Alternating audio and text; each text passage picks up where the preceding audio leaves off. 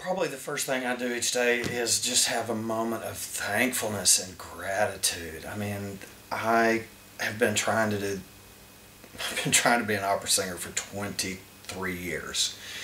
And I still marvel that I have been given this gift and this opportunity to sing for a living. I get paid to sing.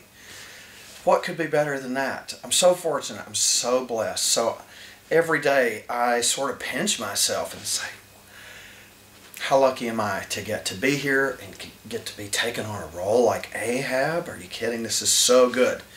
And I'm so blessed. And, you know, I think there's a common denominator for all singers, and that is we are concerned about our health. You know, we all want the opportunity to do our best. That's the main thing is, you know, how's my throat?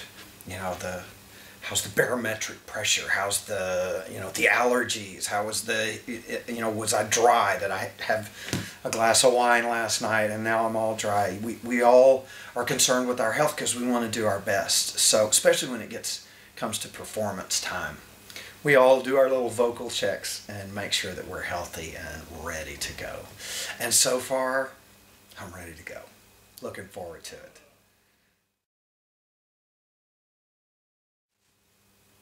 If you can believe this, when I was 19 in Waco, Texas, I read Moby Dick. And I actually wrote a paper on Captain Ahab. So, you know, to be sitting here in this dressing room playing this role tonight all these years later is crazy. It was 30 years ago. 30 years ago I was drawn to Ahab. And I still am tonight. You know, what excites me, you know, in a minute, I am going to put on his outfit, and I'm going to put on that hat, and I'm going to step into that leg. And, you know, the doors that are open to an actor when you play you know, a literary character of such, it's the rage, it's the insanity, it's the physical agony that I get to step into. It's the heartbreak and being torn, you know, with you know, my single-minded pursuit of killing this beast, and being torn with the fact that, you know, I have a wife and a child at home. And so it's incredible to get to play this incredible wide scope of emotions and also the charisma and the charm that a guy that leads other men willingly to their deaths, you know, to step into that leg and to step into that kind of power and charisma. It's great. It's thrilling. You know, after opening night, that's the one question that everybody asks me. How was it? How, you know, does it hurt? Is it uncomfortable? I gotta tell you, I have made my peace with the peg leg. He and I are one.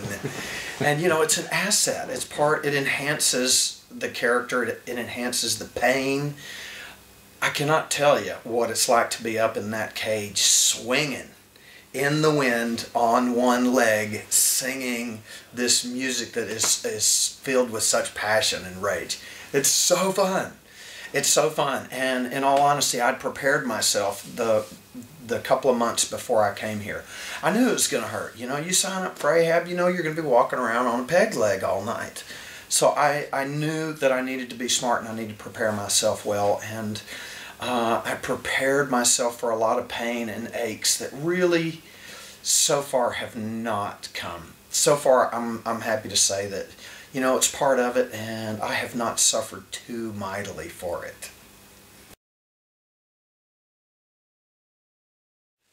You know, I met Jake probably 10, maybe 12 years ago when he wrote Dead Man Walking. I was in that world premiere production. So I've known him for a long time.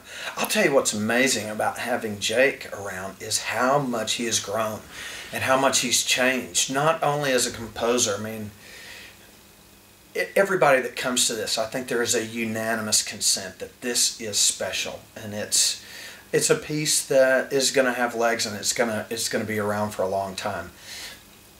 But Jake has also changed so much as a man. The self-confidence. He's so smart. He's so intelligent, and that's obviously reflected in his music.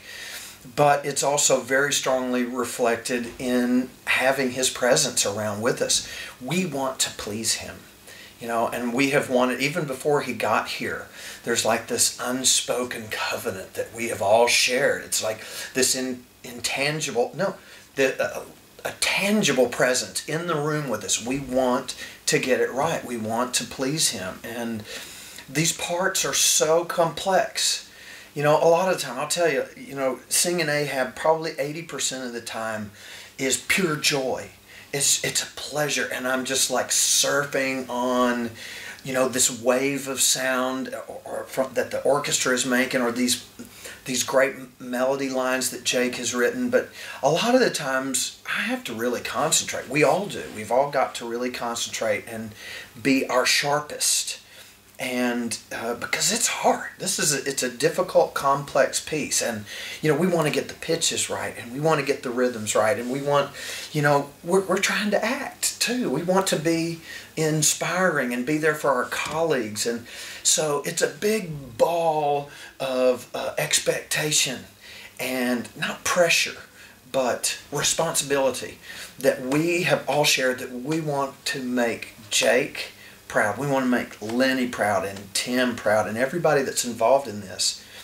We really want to do our best, and having the composer in the room with us, he's inspiring.